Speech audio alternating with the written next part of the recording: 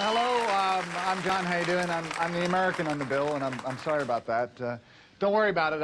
I've been over in Britain for a long time. I'm well in tune with the culture. I know the lingo. It's nice to be here in Edinburgh, and no. I've been over here a long time. I've been here 2 summers, so that's what 8 years. It's a nice country. It just needs a roof. Hello, people over there as well. Right. I was going to wow you today. I went to a joke shop this afternoon. I was going to buy a really funny gag to start the show, and I didn't get anything, so let's just get started. Well, I almost bought a pair of those funny glasses with the nose and mustache attached, but... didn't figure out one. But I'm going to do some psychic phenomena here, if I may. You, sir, with the glasses. Let me read your minds. Your first name is Walter. Is this correct? No. Every once in a while, I get that right. It's really good. What is your name? David. David. Damn it, that was my second choice. David, you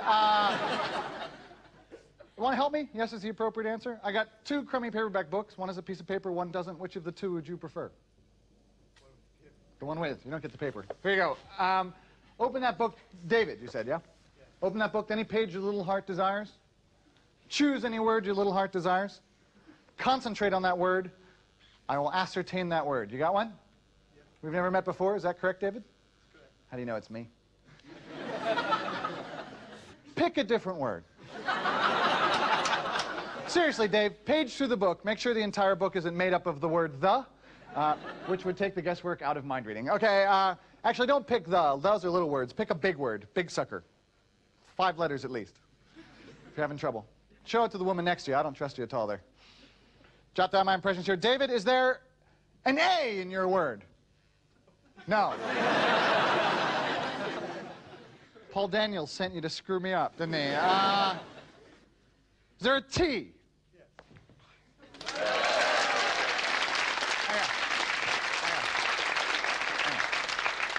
Thank you. 24 questions more like this, and then we mix them around a bit. An E as well. An E. E. E, one of the vowels. An E, a T and an E? Is your word to that? Never mind. An R. An N. Just tell me the word for crying out loud. An R, an N, an S. I've never got this far before. This is great. Let's try for a vowel. They're the ones you have trouble with. They're the ooh-ah things. I suppose like they're consonants. And then there's blah, and they're diphthongs, but we won't get that far. Right.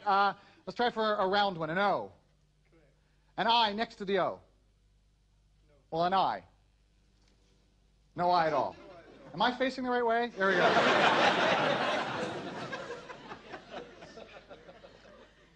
Right. Begins with the second to the last letter is an E. Okay. The last letter is an R. Yes. Begins with an S? Yes. Is there a G in there? Yes. We've never met before. There's 20,000 words in this book. If I get this right, this makes walking on water seem like a cheap publicity stunt. If I get this right, I want you to shout out, "Oh my God, that's unbelievable." None of this, "Oh yes, that was quite good. I enjoyed that." If he does that, I want the women in the crowd to shout out, "Wow, I want to have your babies." Men, you can pretend you're an American game show audience and go, "Woo, woo, woo, woo, woo, woo." No, is the word you're concentrating on stronger? Oh my God.